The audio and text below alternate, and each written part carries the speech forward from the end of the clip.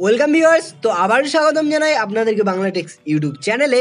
ইতিমধ্যে কিন্তু চিটফান্ডকে নিয়ে আবারও একটা বিগ ব্রেকিং নিউজ বেরিয়ে আসলো। তো জানতে হলে অবশ্যই ভিডিওটি শেষ অবধি দেখবেন। কিন্তু তার আগে আপনাদের কাছে ছোট্ট একটা রিকোয়েস্ট থাকছে, যারা আমাদের চ্যানেলে নতুন বা প্রথমবার ভিজিট করছে, নিচে দেখবেন এরকম একটা লাল কালারের সাবস্ক্রাইব বাটন আছে, ওটার উপরে ক্লিক করে সাবস্ক্রাইব করে নেবেন আমাদের চ্যানেলটি। আর পাশে দেখবেন ছোট্ট একটা বেল আইকন আছে, ওটাকেও কিন্তু বাজাতে একদম ভুলবেন না। আর সাবস্ক্রাইব করে রাখলে হবে কি, আমরা যখন নতুন নতুন ভিডিও দেবো সেটার আপডেট কিন্তু আপনাদের কাছে সবার প্রথমে পৌঁছে যাবে।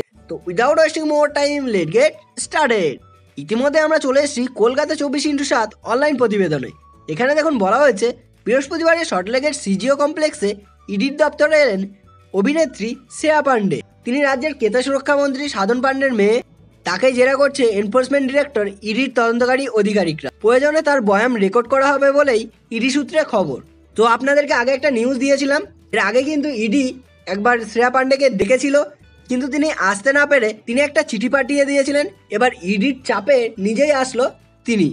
শুধু নাওদা কাণ্ডে নয়, এর আগেও কিন্তু রোজভ্যালি কাণ্ডে শ্রেয়া পান্ডের নাম জড়িয়েছিল।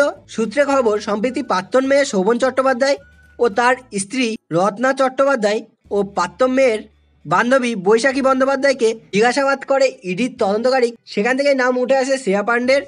ইডি জিজ্ঞাসাবাদ করে একাধিক প্রশ্নের উত্তর খোঁজার চেষ্টা করছে।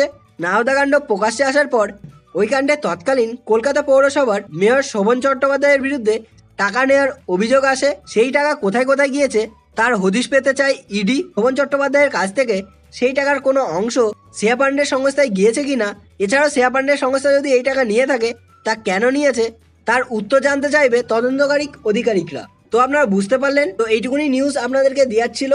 আমাদের উদ্দেশ্য ছিল আপনাদের কাছে লেটেস্ট আপডেটটি শুধু পৌঁছে দেওয়ার। তো আশা করি আজকের ভিডিওটি আপনাদের ভালো লেগেছে। ভালো লাগলে অবশ্যই একটা লাইক করবেন, যারা জানেন না তাদের সাথে শেয়ার করতে একদম ভুলবেন না। আর এই ভিডিও রিলেটেড যদি এখনো আপনাদের মনে কোনো রকম প্রশ্ন থাকে, অবশ্যই নিচে কমেন্ট বক্সে করতে পারেন। তো আজকের জন্য এই পর্যন্তই, আবার দেখা হবে এরকমই কোনো ভিডিওর সাথে।